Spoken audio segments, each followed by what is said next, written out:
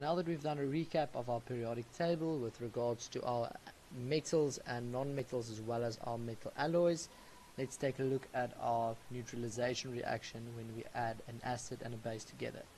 So over here we have our acid. Look at the nice yellow color. We're going to take that all the way to our pH indicator. It will be a yellow color indicating that this is indeed an acid. Okay, secondly, our base. Take a look at that color. When we take it to the pH scale, we'll see it'll be about between 10 and 11.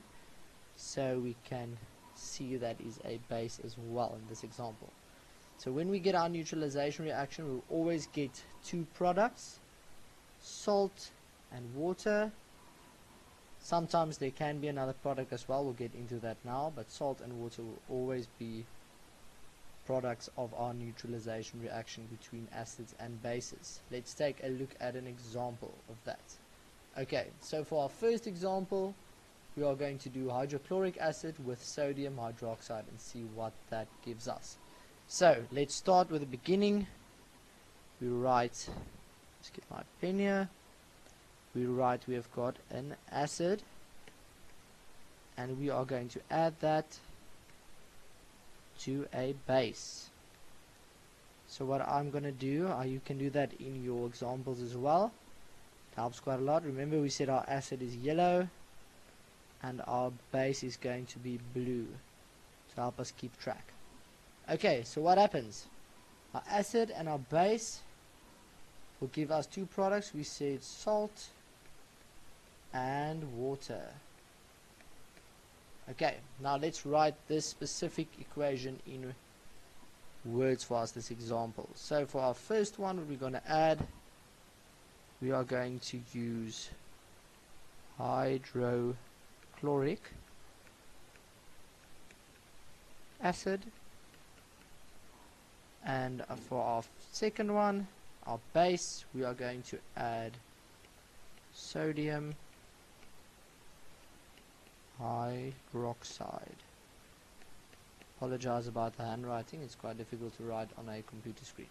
Okay, so take our yellow highlighter, we highlight our acid, we highlight our base, and let us look at the products. So out of this reaction we will get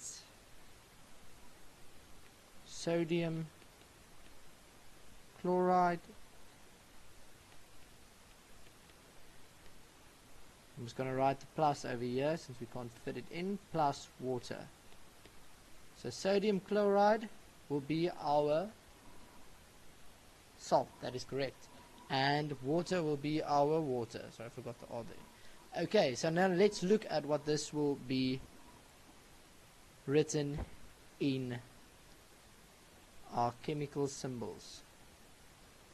So first one, we've got hydrochloric acid. Hydrochloric acid's formula is HCl. You can write your L in cursive to help you show you it's an L and not an I, otherwise you might get confused. Secondly, we have our sodium hydroxide, sodium Na, hydroxide OH. Once again, go to your highlighters, make sure you know which one is which one. And now for the fun part, our products. So over here with our products, we will now find NaCl, and our other product will be H2O. So NaCl, for those that do not know, this is a nice name for our common table salt. And H2O, like you probably know by now, is water. This work is for you to do at home yourselves. I've given you a nice question about some of the work we've done now. If you take a look at the bottom here, you can see this is going to be our key.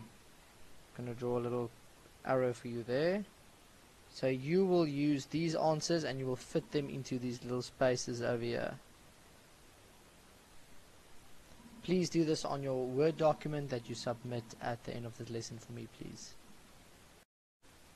So now that we have done the theory for our lesson, let us get to the fun part, the practical experiment. So for this week's practical experiment, we will be making our own homemade baking soda and vinegar volcanoes. Whoop whoop! So this is what we call a timeless experiment. You have all probably seen this in movies or series, but maybe a lot of you never had the opportunity to make it yourselves. So please, if you feel like making one, this week is the chance. So before we get into our experiment, let us take a look at the chemistry at hand. So what I want you to do for this one, take your yellow highlighters and your blue highlighters and highlight all the bases and acids we mention in these slides, like I did in this one. So let's go through it. So baking soda is a basic compound called sodium bicarbonate. Vinegar is a diluted solution that contains acetic acid. So once again, there we see our base and our acid. Now let's see what happens when we add them together. So the baking soda and vinegar reaction is actually two separate reactions. The first one is called an acid-base reaction. So what happens here? When vinegar and baking soda are first mixed together, hydrogen ions in the vinegar react with the sodium and bicarbonate ions in the baking soda. The result of this initial reaction is two new chemicals. So out of this, when we add these two, we get two new things. Carbonic acid and sodium acetate. Two very big words we have there. So the second reaction, we talked about the first one now, the second reaction taking place is called a decomposition reaction. The carbonic acid formed as a result of the first reaction immediately begins to decompose into water and carbon dioxide gas. So like we've seen in our previous experiments, two of our products are forming water and carbon dioxide. So now let's take a look at that. So just like carbon dioxide bubbles in a carbonated drink, the carbon dioxide that formed as the carbonic acid decomposed rises to the top of the mixture. So an example of this would be, think of your favorite soft drink, from Coca-Cola to Fanta, anything you can think of. Now imagine if you shake that bottle or that can a bit, what happens when you open it?